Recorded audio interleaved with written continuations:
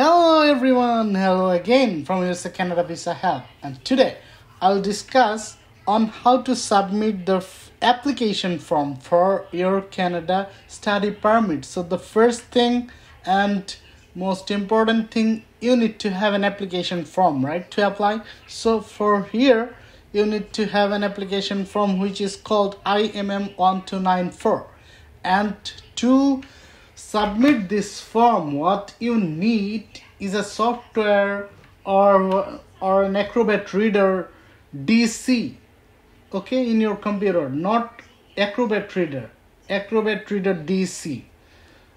If you have Acrobat Reader DC, you will be able to open the form and will be able to work on it. But if you do not have Acrobat Reader DC, you must first download. Every computer has Acrobat DC, almost every computer, but not all computers have Acrobat Reader DC, which is like a little bit better in opening these kinds of forms, like Canadian visa application related forms. So you need that form to you need that like software or the facility to open the form. Otherwise it will not be able you will not be able to do anything with this kind of applications like imm1294, and also you will have to submit imm5645, and also if you decide to submit imm5257, which I strongly encourage you to do, so you need Adobe Acrobat Reader DC to open all those forms and work on those forms. Otherwise you will not be able to do so. So please first download and install Adobe Acrobat Reader DC. I will show you where you can find it, so you do not have to worry too much about it. It is not a rocket science. At best, this is a board science, so bear with me.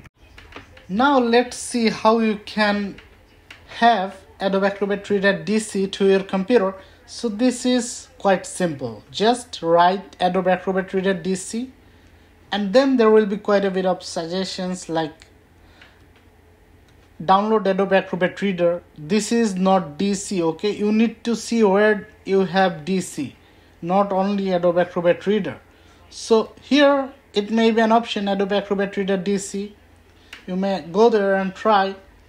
Alternatively, you can go, this is not that, okay? It is only Adobe Acrobat Reader, so not that, not this as well, but it might be Adobe Acrobat Reader DC, so you can go there.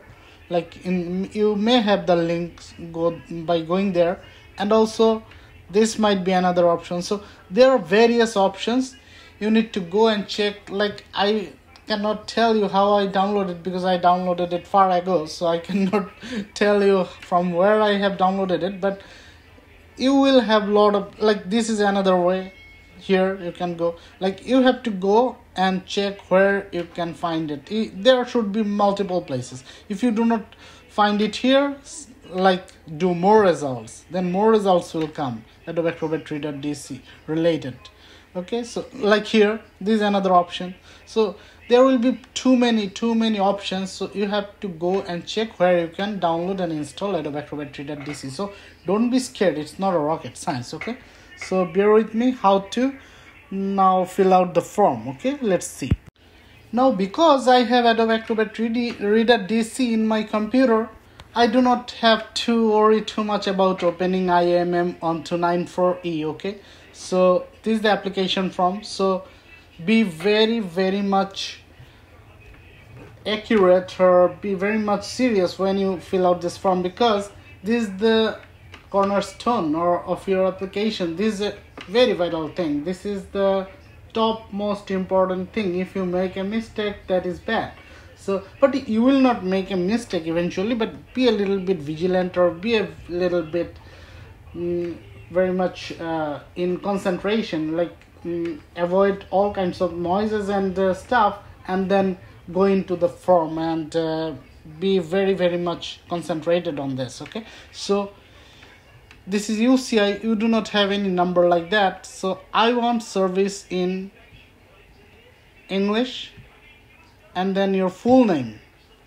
Okay, but full name, this is the place where you give your family name.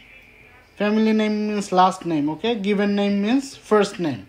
And then have you ever used any other names? If no, then select no. Maybe no in almost everybody's case. Have you ever used any other name? So no. And then sex means if you are male, female, or whatever, just select them.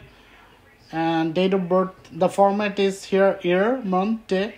Place of birth, your place of birth means city, okay? And country, here you have to select from the drop down your country. And current country or territory of residence means now where are you living. Previous countries or territories of residence, so previously where did you live during the past 5 years, okay, other than your country of citizenship or current country. So for example, currently you are living in US, so you will be inputting your US data here. And previous countries or territories of residence apart from your home country, like if you're for example an Indian citizen, so what do? You do not have to tell that India, okay, because it's in India you have lived, it's okay. But Canadian embassy or Canadian visa officer is interested to know that what country other than your country of current country of residence, what you have already mentioned here, so you do not need to mention here, and not also your country of citizenship, so you do not also have to mention that, okay. Alright, so here you put, for example, you have gone to a visit to Australia or Japan or South Korea or whatever country. You can input that data, not your current country of residence, what you have input here, or your country of citizenship, what is not required for you. Oh, here citizenship, you have to select the country of citizenship, okay. Like if you're Chinese by citizenship, do China. If you're Indian, like India, Bangladesh, Pakistan, whatever country, Ghana, Nepal, whatever country, so just select that, okay. And then what happens here is country or territory where applying, same as current country or territory of residence. So current country or territory of residence, here almost every time you're like doing yes, okay, so select yes, then you do not have to input. For example, where applying means like where you are right now, okay, so just select yes, because you will be always be there there is no doubt, okay. So your current marital status, just mention that. And if you're married, if you are married or in common law relationship, okay, so your current marital status, and now if you are married or in, provide the date of which, like when you married, when you got married that day. And then this is not your place, this is the place for Canadian visa officers, so you do not do anything. So here you do not have to write anything, because it will not like let you write anything. So you go to the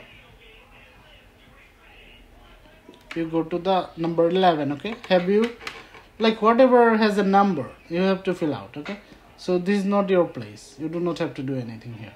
Have you previously been married, like this one is like, if number 10 was your current marital status and what date of your current marriage happened, okay. Provide the name of the spouse, like your wife or husband's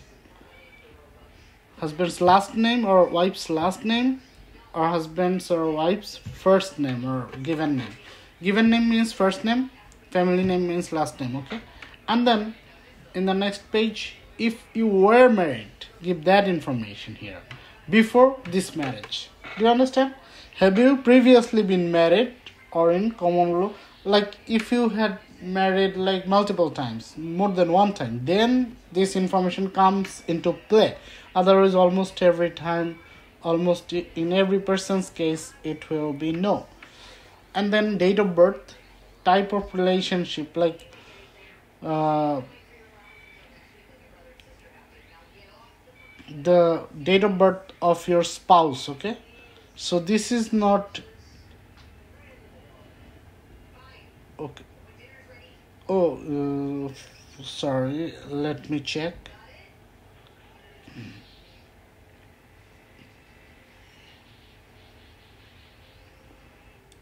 Okay, this is like talking about the spouse. Okay, spouse name, like spouse last name, given name, the previous spouse, not this spouse. Okay, you understand that, because it is, have you previously been married or in common law relationship. And then spouse's date of birth, like previous spouse, not this one. And then type of relationship, and from when to when, like in the case of divorce. Okay, so this information comes into play for the people who have a divorce case. And then language, native language, mother tongue, are you able to communicate in English or French. And now passport number, you know, this is pretty simple. Passport number is in your passport, country or territory of issue, like where it was issued, issue date, expiry date, and national identity document. So all the other stuff, I hope you will be able to understand anything that comes below. Okay, but still I will be giving you a little view, like, have you taken a test for designated testing agency to assess your proficiency of English or French, in English or French? Like, did you have any IELTS or TOEFL or any French language test? So then select yes. In almost all the cases it will be yes for you, so go with that, because otherwise the medium of instruction has to be used. So, and that is quite rare, so might be yes for you. Okay, so national ID document, US PR card, and in case of US PR card, like US permanent residents are like, they will be automatically given the visa, so their case is a bit different. So I do not think your case is that, so you do not have to go through this thing, like select no. So then contact information, current mailing address, and if your residential address is the same, then select yes, same as current mailing address. Then mailing address means where you can be sent any document, or your address where a letter can be given or sent. Okay, and then telephone number, fax, email. So these are quite simple things. Details of intended study in Canada, so name of the school, like from which school you have received the offer letter, that school, my level of study, like masters, bachelors, or like whatever. Okay, so doctoral, whatever degree you are going to achieve, so just write that. So this way you fill out your student ID number, whatever information you have, designated learning institute number, whatever you know, just, but do not skip the mandatory fields. Like mandatory fields are like marked star. Okay, so you cannot skip them, but whatever is not mandatory you can skip them. Okay, like other is not mandatory, but my expenses in Canada will be paid by, this is mandatory because this has a star. So be very much careful about what you are skipping. And education, like from when to when you have studied, like your previous masters, bachelors, or whatever. Okay, so have you ever had any post-secondary education including university? If answered yes, highest level. So highest level of post-secondary education means like the most recent or highest degree you have achieved. Like if you have masters already, so do masters. You do not need to mention bachelors, masters. If you already have a PhD, do PhD only, no masters, no bachelors. Okay, so that way. And here employment data, employment information. So just fill out everything. These are quite simple. So background information is like almost in every case you have to select no, because any yes from background information is bad. Okay, So this is like a screening test. Okay, so just be mindful, and then in the last section do the signature, okay, and then date, and that's it. So this is not a big deal, this is not a rocket science. And when you fill out, you can write your name, okay, here you can write your name, signature, or pay, applicant or parent, legal guardian for a person under 18 years, and the date you can choose a date from here, from the drop down. So everything is quite straightforward. But you have to be mindful here, you need to be more concentrated, because this is the application form, okay. And then when you fill out everything, then you do validate, click on here, and then your form will be validated, and then upload this form to the section. So that's all. So I hope you have enjoyed the video. Keep watching so that you can understand the step-by-step process of visa application for your Canada study permit. So I hope you will watch my next videos for more information. Thank you so much. Have a good day. Bye bye.